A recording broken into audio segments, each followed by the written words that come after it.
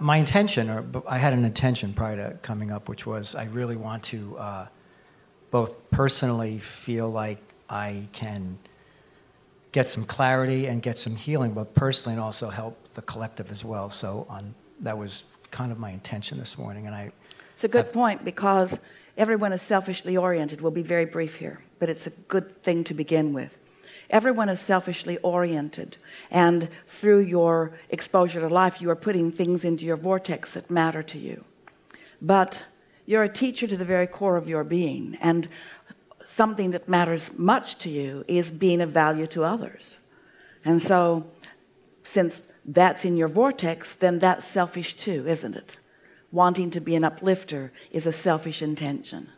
Sometimes people say, I want to win the lottery, and if I do, I'll give it to a lot of other people. And that's a little different, because what they mean is, I want to win it, I don't think I deserve it, maybe if I tell the universe I'll share it, they'll give it to me. That's different. That's entirely different.